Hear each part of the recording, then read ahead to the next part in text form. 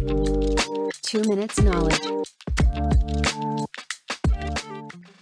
The Cuban Revolution was a political and social upheaval that took place in Cuba between 1953 and 1959, led by Fidel Castro and his revolutionary forces.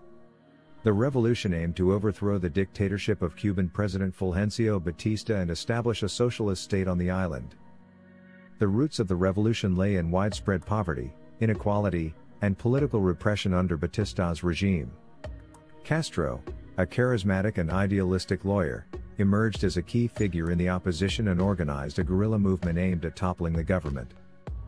After several years of fighting and political maneuvering, Castro and his forces were successful in overthrowing Batista in January 1959. The new government quickly set about implementing a series of radical reforms, nationalizing industries and implementing land reforms aimed at benefiting the poor. The revolution had a major impact on Cuban society, bringing about significant improvements in areas such as education, health care, and social welfare.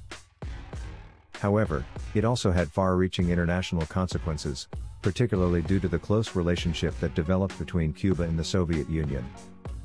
The United States, which had long maintained a close relationship with Cuba, was deeply concerned about the spread of communism in the region and took a series of steps to try to undermine the new government. This included a failed invasion at the Bay of Pigs in 1961 and a trade embargo that remains in place to this day.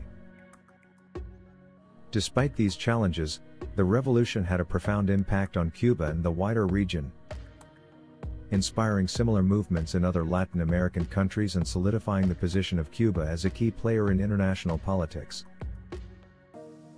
It also remains a symbol of resistance and hope for many people around the world, who continue to be inspired by the ideals of equality and justice that drove the revolution.